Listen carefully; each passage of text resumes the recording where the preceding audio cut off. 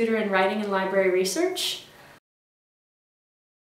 I would say don't underestimate the value of pre-writing. It seems like it may take a lot of extra time, but it can really be one of the best ways to get your thoughts in order and get a really strong idea of what you want to write about before you actually begin the writing process. And it doesn't have to be formal. You can just open a document, start typing whatever comes into your head, because even though some of it might seem nonsensical, you may be able to find some of your best ideas there.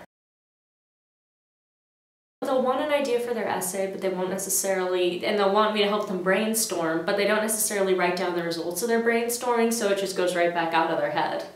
They'll have their notes from class, and they'll have the prompt for the assignment, and they'll just be staring at a blank page.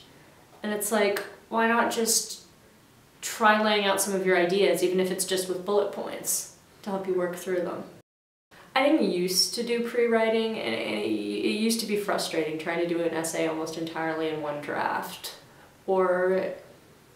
Because I guess I like separating my pre-writing from my rough draft, because if my rough draft is too chaotic, it's more difficult for me to finesse it into a completed essay, because you get attached to a draft, you know, that you've worked on because it's in something like a completed form.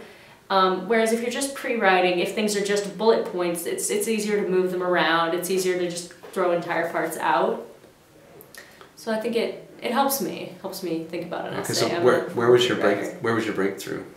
I mean, what made you go from trying to do it all in one draft to pre-writing? When did I start pre-writing? I think it may even have been in my freshman year of college. I'm not sure. When I was just trying to get an idea for an essay, I developed a system that worked for me. I would have my I would open two documents at the same time. So on my computer screen, I would have my draft, and then I would have my notes or my pre-writing, and on that I would just type in relevant quotes and put a little blurb about what I thought about it. I would just start typing random ideas. This is actually my senior year of high school I started, because I was, we were writing about Hamlet, and I was very frustrated with the paper because I couldn't think of any ideas, and so I just literally started typing, I have no idea what I'm writing, what is this, I have this one idea about, and it actually helped me make a coherent essay, just writing down whatever was in my head, because then I could look and say, oh, that's actually a really good point, I can develop that.